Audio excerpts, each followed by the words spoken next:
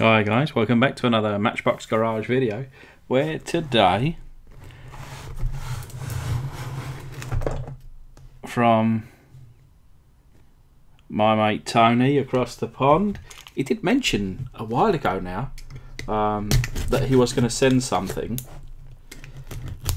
or even that he might have sent it, but that was, I don't know, that was weeks ago. So unless this one has just really taken that long. But as Tony knows, he's already sent, I think this is probably, I want to say third or maybe even fourth package. Oh, wait a minute. So here, date of mailing, the 16th. Oh, that's only 10 days ago. I must admit, every day to me merges into each other. But yeah, value of £1 or $1 rather. And it just means that I don't kind of have to muck around with any UK customs and handling. Let me, in case there might be a letter in here.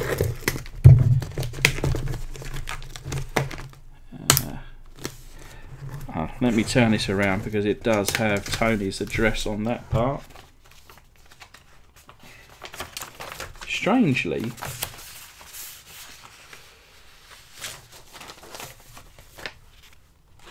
when they come across, it puts me in, even though it's got my correct postcode, it puts me in Lancashire, which is about, I don't know, 250, maybe 300 miles away from where I actually live. So maybe that's why it takes a little bit longer. I can remember actually it done that on the last time. So anyway, here we go. First things first. Oh, look at that, look. A big old $100. That I'm going to put on my wall just because I think it's cool. You know, with all my other Americana. Hey Rob, here's some goodies. Enclosed is 2 king-size tanks by Matchbox. I think they make contact. Also, Corgi Capri. Very cool. It would be great if we could make it into what's that? A Profess Nations TV car? Spelling sucks. Maybe the Professionals? I'm not too sure. I'll have to have a little look. But thanks, Tony. And thanks, Tony. Let's see what we have. So, some good old Amazon packaging. So first up, oh, that's a little sweet little thing. Special edition, a Maisto. I don't have any Maisto. I guess these are more modern things, but certainly for collectors, you know, it's in obviously brand new, unplayed with condition, and I shall be keeping that with my boxed up stuffs. Just trying to find a home for it. So, oh, look at that, look. A little bit of wheel damage on this one. So this is a Silver Spider. Good condition, other than the wheels. I'm not really all about this kind of decal stuff, but, you know, a new paint job, some bit more suitable wheels, and I think that'll look pretty cool.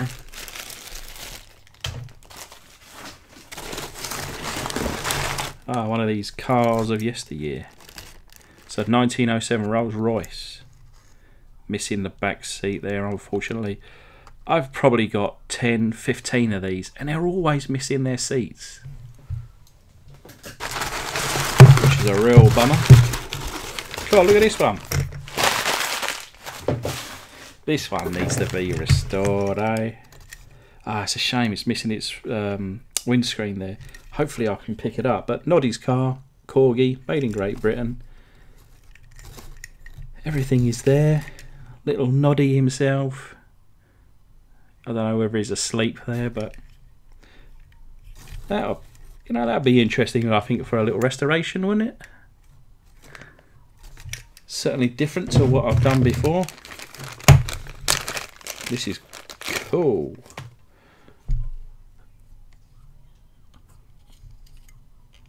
So a Hot Wheels hair splitter made in Hong Kong. Plastic hood or bonnet to me. Well, that appears to be a Mark 1 Golf, or at least what I call a Golf. The reason that, well, that's his hair splitter. Of course, I think these Mark 1 Golfs in the US were called the Rabbit, and that kind of, the fact that this is on top, unfortunately looks like it's missing a spotlight here, but this has certainly gone into my kind of top however many favourite cars. That is wonderful.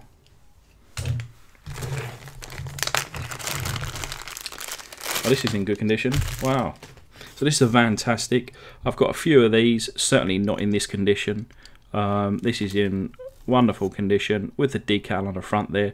I've got a couple of these without an engine and a couple with an engine, like a grossly over, you know, you would never see out through the window kind of size engine on there. I guess this is a Mustang, kind of early 70s Mustang, I'm going to guess 1971, 1972 style, but as a van. Very interesting. I'm unsure whether this was ever a real car. My guess is that perhaps it made it to like some motor shows, but never really kind of hit the production. But that's going to go into my show cabinet.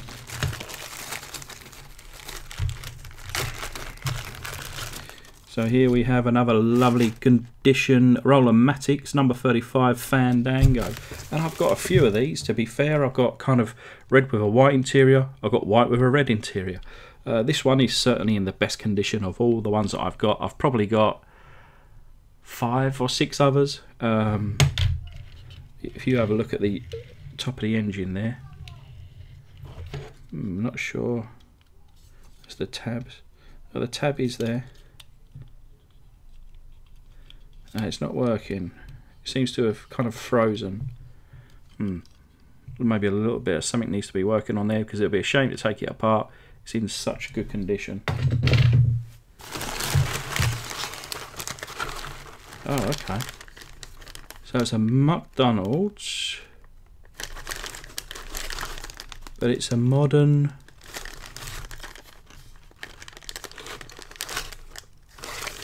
It is Matchbox, isn't it? Yeah, Matchbox Across America 50 Birthday Series International Pumper toy vehicle with Illinois license plate. Very cool. It's the kind of thing that you want to keep in the package, that one. This is a big one. Wow.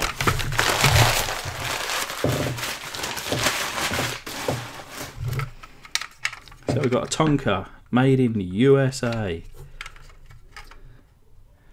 Look at that, look, nice bit of rust. These Tonkas, they look so much better with that bit of rust on there, or at least before you start to restore them anyway.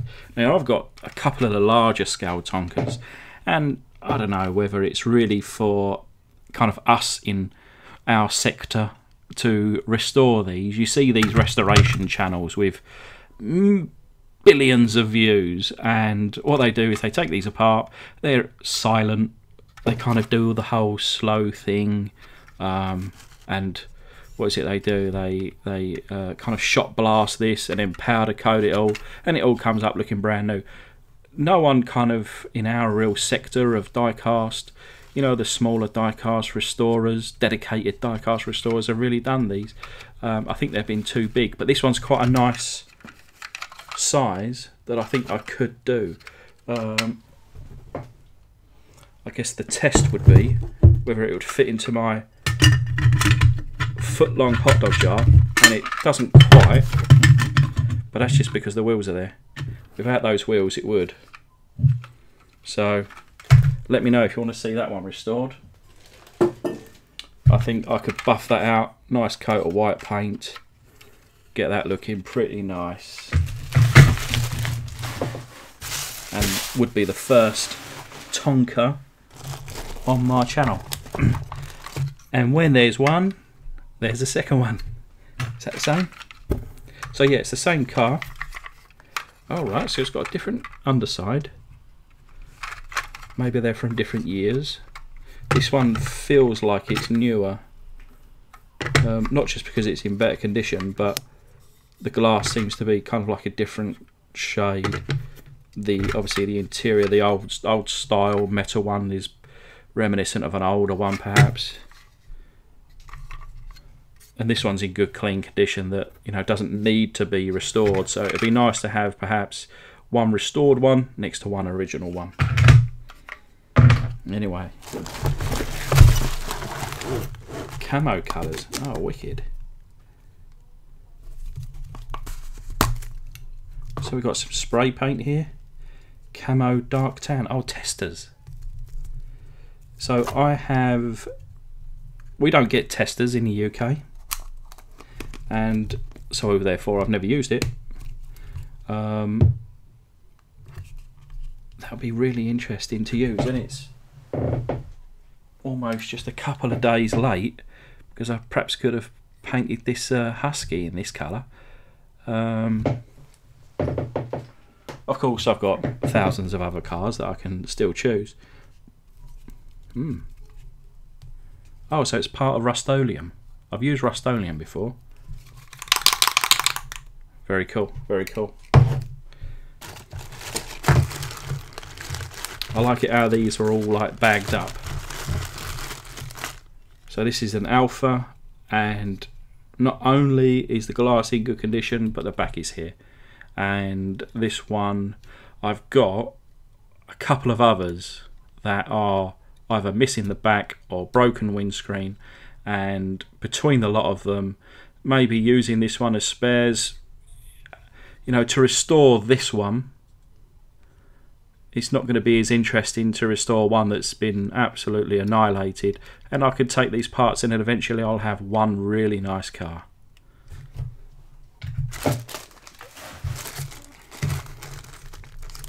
This one's cool.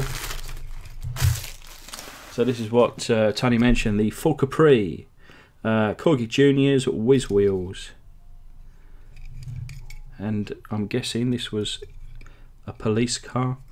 Of course, this was kind of like the UK's Mustang, I guess. And you guys in America also had the Capri, but you didn't have it as a Ford. You had it as...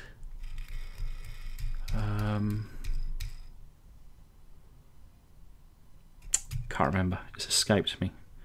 It's escaped me. You're probably shouting at the screen going, it was this, it was this. You'll have to comment down below to remind me. But yeah, we have this as the Full Capri. So this in the style of the Mark 1. I think this would be a Mark 1 Capri. But yeah, super cool. Super cool. It's another Hot Wheels. So I haven't got many Hot Wheels, like with any age. This one just says Hot Wheels Hong Kong 1979. That is really cool. It's a wicked design with some nice wheels and a wicked paint job. I do very much like that. Unsure what car that is or would have been. I'm going to guess something from the early 30s, maybe the 20s. But yeah, that is nice.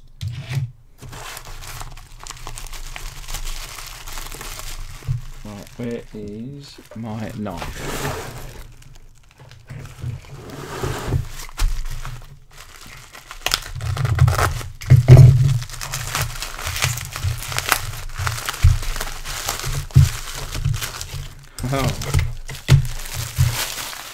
So Tony mentioned this one in the letter. This is a Matchbox Battle Kings.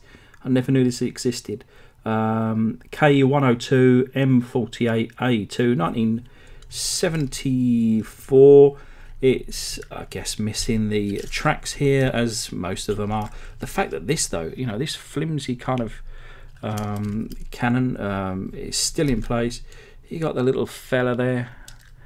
I don't think it's a very appropriate colour. It seems to be like it's a nice colour green. It's like a beautiful metallic green.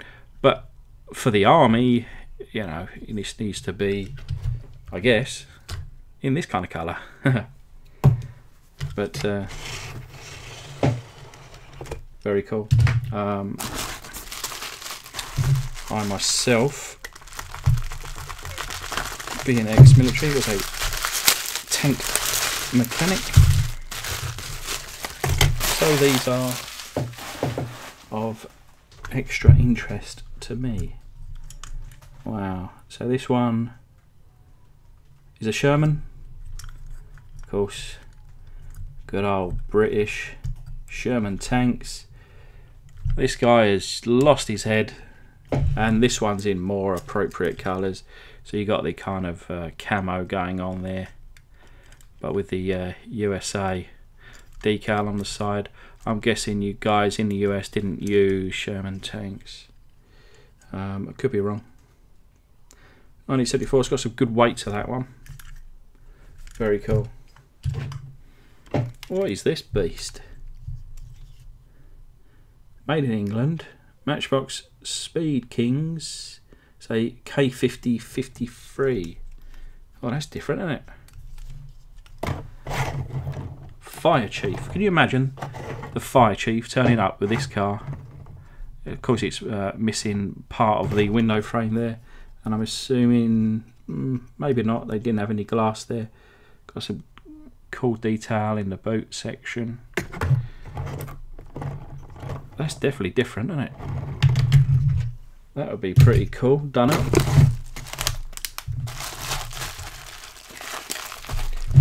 Very well packed, Tony, these are. I'm really trying my hardest not to cut my own fingers off. Wow.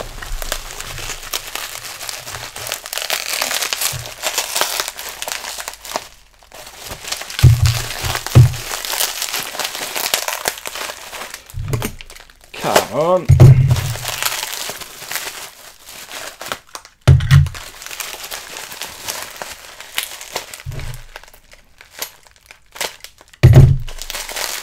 The suspense there, guys, the suspense.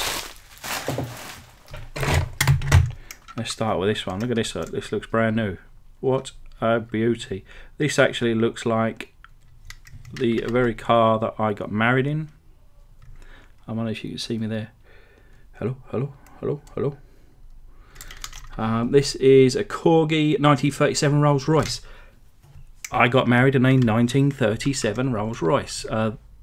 Our car had the kind of full roof, and it was in white, full white, but otherwise, yeah, the same. What a beautiful car. It cost me an absolute fortune to have it for all of 10 minutes, but still very worth it. And we've got the pictures as memories. Motorway ambulance, a Corgi. That's a funky looking thing.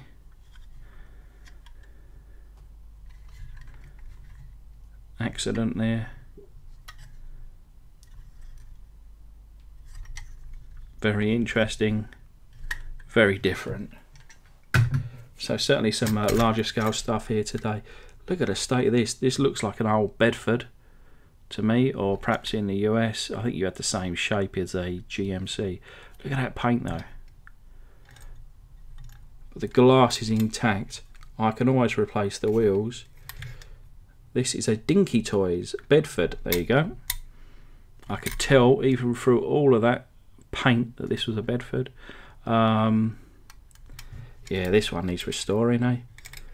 It's just being kept together with some sellotape.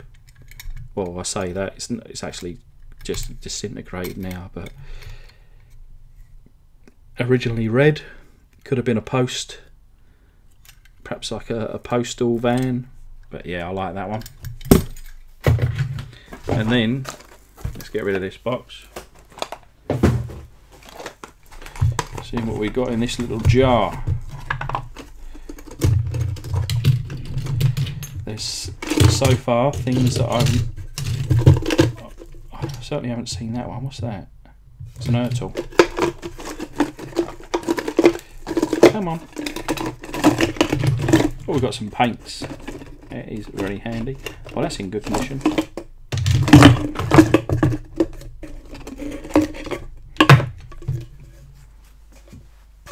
I think this is to try and take on my foot-long hot dog jar, but yeah, it's just not the same. What paints have we got? Oh, right, so we've got some enamels, and off the top of my head, I certainly don't have these two. May have this one, but very nice to have some paint, so thank you, Tony, for those. Oh, that goes with something. So these are the Super Coopers, and I've got a few of these.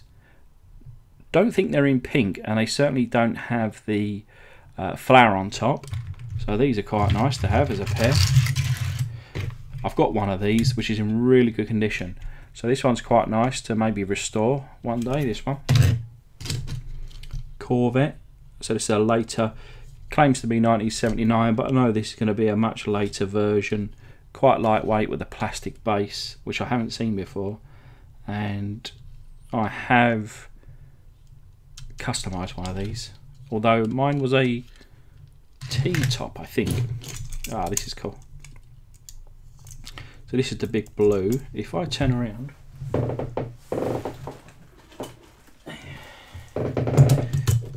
so I've got the, what is this? This is the Dragon wheels, I think. Let me just pull that back in.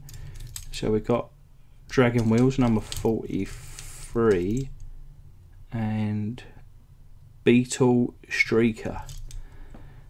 So otherwise same casting, but separate race cars. They've got slightly different wheels, so I'm going to guess this is a slightly earlier one than this one.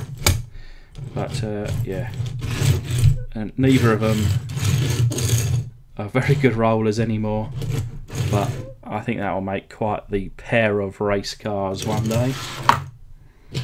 This is really interesting though. Oh, there's the lid to that jar. I will use that for bits. Unsure what that jar was used for. Perhaps peanuts or something like that. Light snacks. Anyway, this is a Ford 50 replica. So this is not a real Ford 50. This is a replica. So even from the factory, look, they were struggling with the old paint going underneath, as we all do today. But what a beautiful design car. Unfortunately, we're kind of broken off a piece here, which is a bit of a shame. But otherwise, a very nice car. But anyway, oh, did we find out? I'm going to guess it's for this.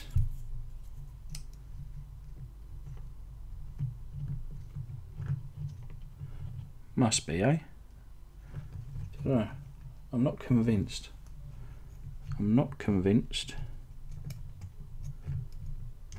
Let me know down in the comments if it is. But anyway, thanks again, Tony. It means a huge deal for you to send these over. I know you've got so many cars, and obviously you send them out all over the world to us die-cast kind of creators, and we're all obviously very thankful. But yeah, you know, this has been I think the third or fourth time. I know I've sent you a couple of little bits in the past, but you know, I'm gonna have to send you some more. Let me know, actually. You've got your contact on my Facebook. Let me know if there's anything that I've done recently that you're taking a fancy to, and I'll get it across to you, mate. But anyway, and thanks to everybody else. Of course, it's watch through this one. It's been a long video, and hopefully there's some bits there that you think, you know, I should be customizing or restoring. I'd like to hear all of your opinions, and I shall see you on the next video.